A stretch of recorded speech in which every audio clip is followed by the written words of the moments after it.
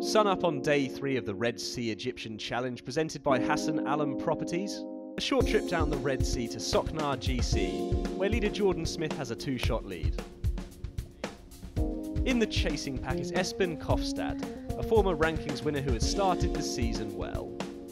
Yeah, Kenya was nice. I mean, I've never really started the seasons that well before, so I mean, coming top 5 in the first event of the year was really nice. I mean, generally I've been playing well from June and out. Now I sort of got going early, so that was good. I played alright yesterday.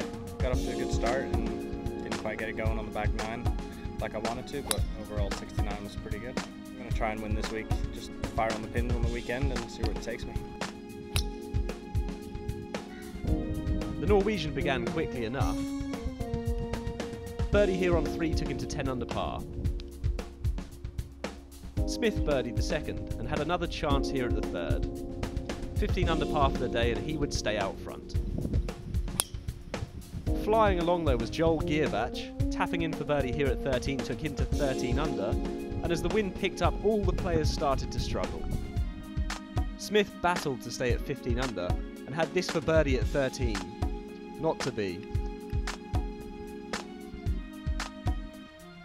Gierbach tapped in on 18 for par and finished 13 under in second place.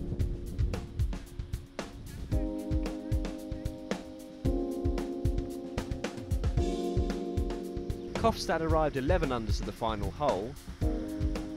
This long putt moving him into a share for third, a lovely way to finish. But Smith stays top of the pile, clear by 2 shots.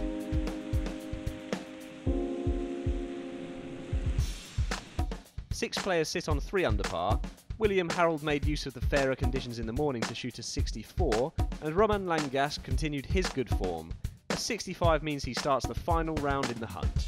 Another fine day for Jordan Smith though. He's led the tournament for 3 days now. It's a nice little buffer, but I mean tomorrow I'm still going to have to go out there and shoot as many under par as I can because there's going to be a lot of good scores out there. See if he can make it 4 with live updates from the final day on Facebook, Twitter and EuropeanTour.com.